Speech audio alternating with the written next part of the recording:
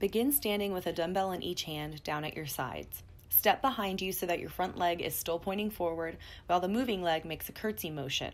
Sink your weight into both legs and frame the front leg with a weight on each side. As you push back to your standing position, make sure that the pressure is going through your heel in the front leg. Bring the dumbbells up so they're even with your ears and pull your belly button in toward the spine as you press the weight up.